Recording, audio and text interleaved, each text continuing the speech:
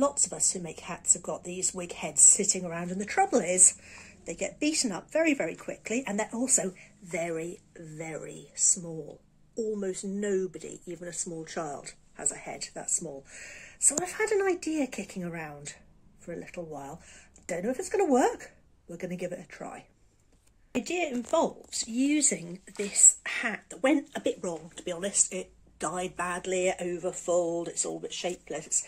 But if I cut that into a vaguely hair sort of shape, something like that maybe, that is now a 21.5-inch head size. That's not bad.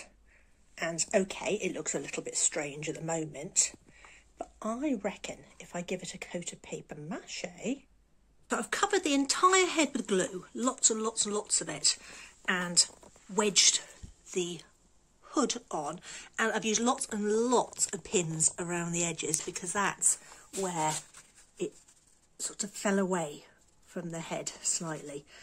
So that's going to dry, and then I'm going to get busy with some brown paper and glue.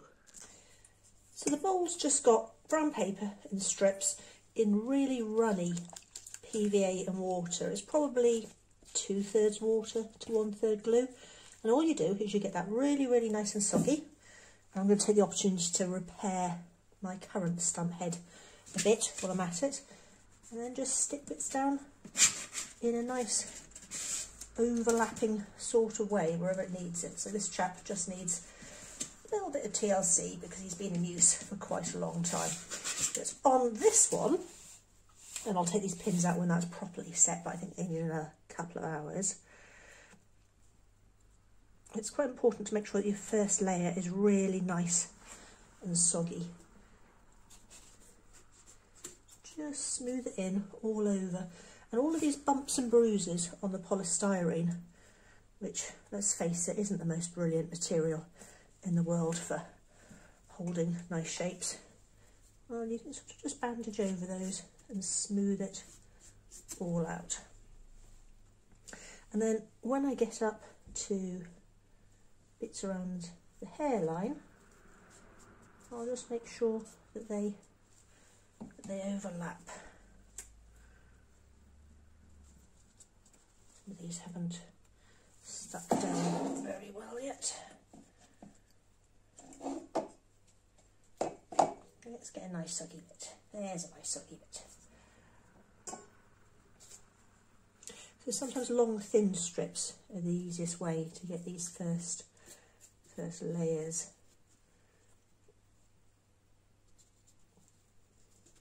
In. So I'm just going to keep going with that until the entire thing is covered, and then I'll let it dry. And usually I think 2 or 3 coats all over is about right for one of these stump heads. About halfway through the first layer now, and you can sort of see where it's going. I think this might work. It's a bit of a bowl cut, but then the sort of hats that are going to be modelled on it are from an era when that would have been quite a normal hairdo for a small person.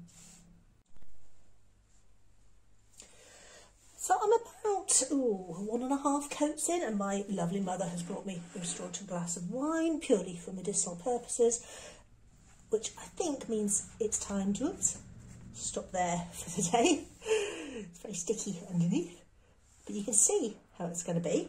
So that's going to dry. If I'd soaked all of these pieces properly, they should tighten as they dry up, which will give a smooth finish, very similar to on my poor old beaten up chap here. And I'll put another coat on, paying particular attention to these little bits around the eyes and nose. That's where little teeny bits of paper really come into their own, and around the edges of the hairline. And then once it's properly dry, we will try it on with a hat or two.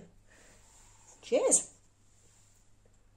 All finished, and we've ended up at, what's that, 21.75 inches, which is pretty much just about right for a child's head size.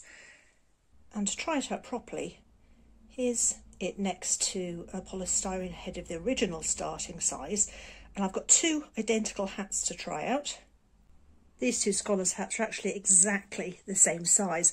And I think you'll agree that the slightly funny hairdo that the new head block has really does the trick to give it a bit more of a sense of how a hat would look in use on a small head. So I think that's a win.